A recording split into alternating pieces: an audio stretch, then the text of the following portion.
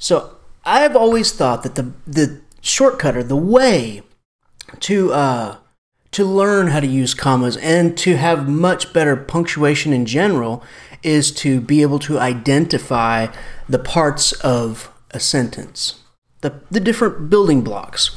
So that's what we're going to start with. A phrase. You've heard it. Pat Sajak. It's a phrase, whatever. You've heard it many times, but what does it mean? It means a group of words without a subject or a verb that cannot stand alone as a complete thought. Great. Really the number one type of phrase is a prepositional phrase, and that's really the only one you'll have cause to deal with. The next part. Okay, so I have an example here. So you can see there, a prepositional phrase is right here, around the side. That's the first one. Okay. Of the house. Second one. On the porch. So there are 3 prepositional phrases starting off this sentence. Around the side, of the house, on the porch. Those are all prepositional phrases. There are 3 of them. All right. Great. Fine. Wonderful. What is a clause? A clause is a group of words that has a subject and a verb. Period. But what is an independent clause? It is a group of words that has a subject and a verb and can stand alone as a complete thought. Now let's talk about this complete thought business for a second, because it becomes very important. A complete thought, what is it? If you walked up to someone in the hallway and said, although I got into the shower with my socks on this morning, and yeah, that's weird, and then just walked off. Although I got into the shower with my socks on this morning, and just walked off. It's not a complete thought. Those people are going to think you are crazy. Number one, what are you doing getting in the shower with your socks on? That's weird. It's weird. It's weird. Number two, it's not a complete... You come up and tell me something about getting in the shower with your socks on, and then you leave me hanging? That's a double win. Man. Okay. That is not a complete thought. Now, if you were to just walk up to someone and say, I got into the shower with my socks on this morning. That is a complete thought. But when you put that word although in front of it, it necessarily needs more to complete the thought. Right? Okay, here we go. An independent clause is a group of words with a subject and a verb that can stand alone as a complete thought. Hey man, Joe hit the ball. Check it. We have Joe, subject. Joe's the subject. We have hit, that is the verb. And then we have ball, that's the direct object. Great, that's a complete sentence. Joe hit the ball, wonderful, great. We are so happy with ourselves. Now, a dependent clause, otherwise known as subordinate clause. Subordinate means something is over you, something is in charge of you. If you have a boss at work, you are her subordinate. So a subordinate clause is a dependent clause. Just key in on that word dependent. Dependent, a group of words with a subject and a verb that cannot stand alone as a complete thought. Let's see what I have here. Ooh, okay. Although, you can see down here, although storm clouds were approaching the stadium, Joe hit the ball. Great, wonderful. You cannot walk up to someone in the hallway and say, although storm clouds were approaching the stadium, and walk away. I mean, it's funny. You should try it. I mean, although storm clouds were approaching the stadium is the dependent clause. You say, oh, what's a clause then? Oh, a clause is a group of words with a subject and a verb. Okay, well, where's the subject and where's the verb? Although storm clouds were approaching. Hey, look, clouds is the subject. We're approaching is the verb. So we have a subject and a verb, but it can't stand alone as a complete thought. Indeed. So this is a dependent clause right here. The first part, it's in reddish brick red or whatever. And then this is an independent clause. Independent clause, dependent clause. Independent clause, dependent clause. Good, great, wonderful. Moving on. Now that we have that, here are the different sentence types. There are four. There are only four types of sentences. Simple, complex, compound, and compound complex. A simple sentence has one independent clause, but do not be fooled. Some simple sentences are long and complex. Just because it only has one independent clause doesn't mean that it has to be tiny like cats hunt mice, right? It can be a very long, just ask Ernest Hemingway is famous for the 25-word simple sentence, you know. So, nonetheless, here we go. We have our examples here. Cats hunt mice. Full complete thought? Yes. Walk up to anyone in the hall and say that, and they'll know exactly what you're talking about. They'll think you're weird. Jamie is beautiful. I put that there because this is what's called a linking verb. It links the subject of the sentence to the predicate. In this case, it's a predicate adjective. But Jamie is beautiful. Full sentence, full stop, boom. That's an independent clause. I see there. Joe hit the ball and ran the bases. Uh-oh. All right, uh-oh. Now, check it. Check it. Joe hit the ball. We already covered that. That is a full sentence. It's an independent clause. How about and ran the bases? Isn't that another independent clause? No, because what is it lacking? It is lacking a second subject. It's lacking a second subject. Now look down here. Joe hit the ball and he ran the bases. That has two independent clauses. Joe hit the ball is one, and he ran the bases is the second one. But Joe hit the ball and ran the bases. You can't walk up to someone in the hallway and say, ran the bases. No. So that makes it a compound predicate, not a second independent clause. Great, wonderful. Oh, wonderful. I thought you were going to talk about commas. Shanafelt, good grief. Okay, I will. Complex sentence has one independent clause and at least one dependent clause. Let's look at one. Billy hit the ball because he is a star athlete. Check it out. This is the dependent portion right here. Billy hit the ball because he is a star athlete. You can't walk up to someone in the hall and say, because he's a star athlete. No. Now we reverse it on the next one. Because he is a star athlete, comma, Billy hit the ball. Great, fine. That is the dependent clause portion of that sentence, and this is the dependent clause portion of this sentence. It's just kind of reversed. That makes this a complex sentence because it has a dependent clause and an independent clause. He is a star athlete is the independent clause. Billy hit the ball is the independent clause.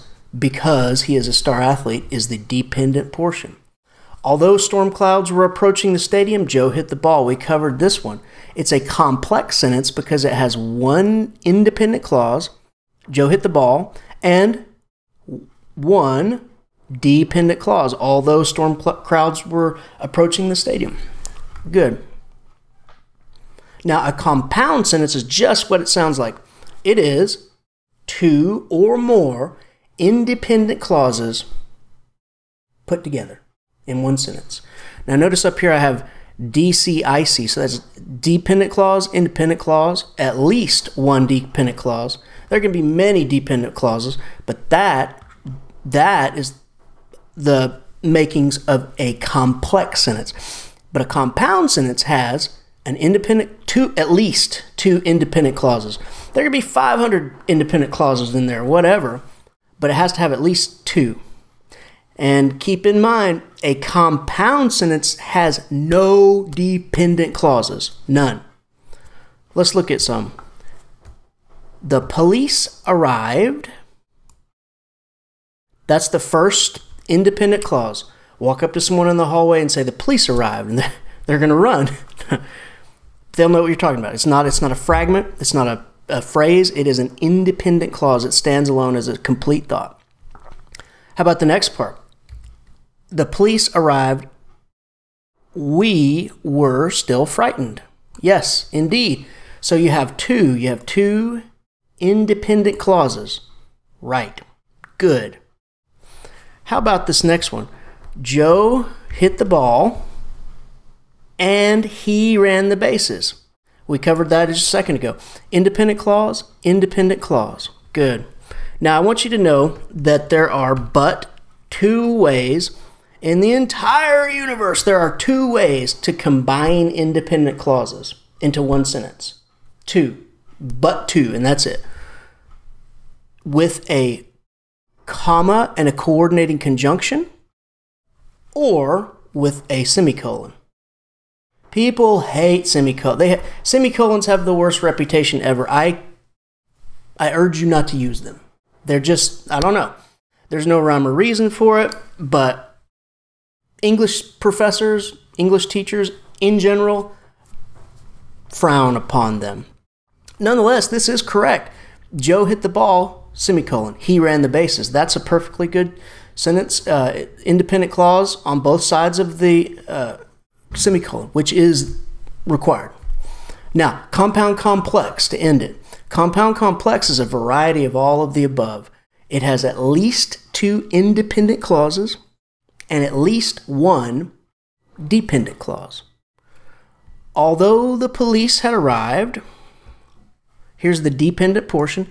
Although the police had arrived, that's the first dependent clause. Okay? Although the police had arrived, you can't walk up to someone in the hallway and say, although the police had arrived. They need more. They need more. Although the police had arrived, that is the dependent clause portion. We thought the burglars may still be in the house. Complete sentence. We thought the burglars may still be in the house. We thought they were there. That's the first independent clause. And then the second independent clause is, so we were frightened. So you have three portions here. You have a dependent clause and two independent clauses all put together in one sentence. That is a compound complex sentence. Right, great. And so here are some basic sentence patterns. So we have sentence types, simple, compound, complex. But these are sentence patterns. They're basically the templates that sentences are kind of the template for making different types of sentences. So let's start here. You have subject VI. Now what does that VI stand for? It stands for intransitive verb. And what is an intransitive verb? It is a verb that does not have a direct object. So then that must mean that a verb that does have a direct object is a transitive verb. Yes, transitive verb has a direct object. Intransitive verb does not have a direct object. Okay, so let's go with this subject intransitive verb. Okay, check it out. We've got Billy, and Billy ran. Billy ran. Billy's the subject. Ran is the intransitive verb. There is no direct object. There is no direct object. The next one is dogs hunt. Dogs is the subject, and hunt is the intransitive verb. Okay, the next sentence pattern is subject, transitive verb, direct object. Now what the heck is a direct object? All right. So direct object is the thing that receives the action of the verb. Billy hit. What did he hit? He hit the ball. So in this case, the ball right here is the direct object. Billy is the subject, hit is the transitive verb, and ball is the direct object. All right. Dogs hunt squirrels. Dogs hunt squirrels. Dogs is the subject, hunt is the transitive verb, and squirrels is the direct object. Do you see how the ball receives the action, the hitting? The squirrels receive the action, the hunt, they are hunted. Okay, great. So we have subject, intransitive verb for our first sentence pattern, subject, transitive verb, direct object for our second. Now for the third, we have subject linking verb, VL linking verb. Subject linking verb and either a predicate nominative or a predicate adjective. These two things together are called the subject complement. I want you to think of this like a linking verb literally links the subject to the predicate. So Joe is cool. That means Joe equals cool. Joe and cool are held in a equal relationship here. Joe is cool. So you can almost think of these linking verbs like equal signs. So the subject can either equal one of two things. It can either equal a noun, a thing, or an adjective, a status. So the room fell silent. Now I put this in here because fell, people generally wouldn't think that that is a linking verb, but certainly the room fell silent. You could say the room was silent or the room is silent. Same thing. The room fell silent. So here we have room. Here we have room is the subject. Okay. Fell is the linking verb. And silent is an adjective. It describes the condition of something. So the room fell silent. That is a predicate adjective. Predicate adjective. Yeah, so here we have, in this one, we have the subject, linking verb, predicate adjective. In the next one, he became a boxer. He is the subject, became is the linking verb, and a boxer is the predicate noun. So you have two different versions here. You have subject, linking verb, predicate noun, and subject, linking verb, predicate adjective here. All right, great. And these two things together, the predicate noun and predicate adjective taken together, are the subject complement. It complements the subject. Now, this next pattern, subject, transitive verb, indirect object, direct object. All right, now that's too many for me. What is a direct object? Indirect object. Funny you should ask. An indirect object is a noun phrase referring to someone or something that is affected by the action of a transitive verb, typically a recipient. Typically, it's receiving, but it's not the primary object. It often receives the action of the object. So you have the verb, the subject performs the action described by the verb. The direct object receives the action, and the indirect object oftentimes receives action from the direct object. All right, so let's look at one. Mary brought him an apple. Mary is the subject. Mary is the subject. Brought is the transitive verb. What did Mary bring? Did Mary bring him, or did she bring an apple? Okay, she brought the apple. So that must mean that apple is a direct object and him is the indirect object. Can you see how him received the apple? So it's like it's receiving action almost at second hand. Okay, good. And then the next one, John, subject, read his nephew a story. Read would be the transitive verb. And then what did he read? Did he read his nephew? No, he read a story. So the story is the direct object, and then the indirect object is nephew. So John read to his nephew. So it's sort of second-hand receiving of the action.